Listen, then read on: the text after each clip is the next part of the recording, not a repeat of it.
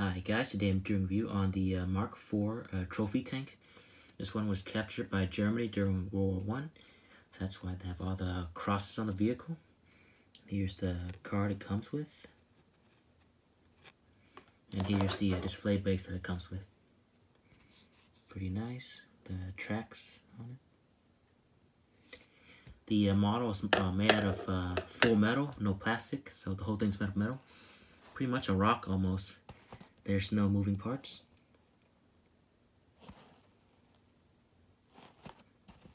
And here's the name of the vehicle, Paul. The box says it's handcrafted and hand-painted. So it's a pretty unique model. And a unique brand of vehicles.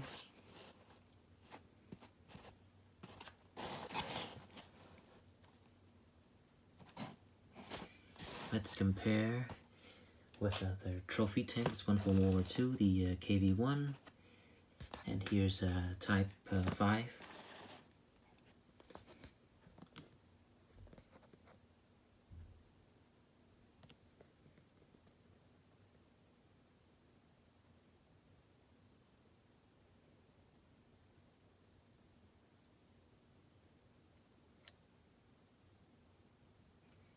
Thanks for watching.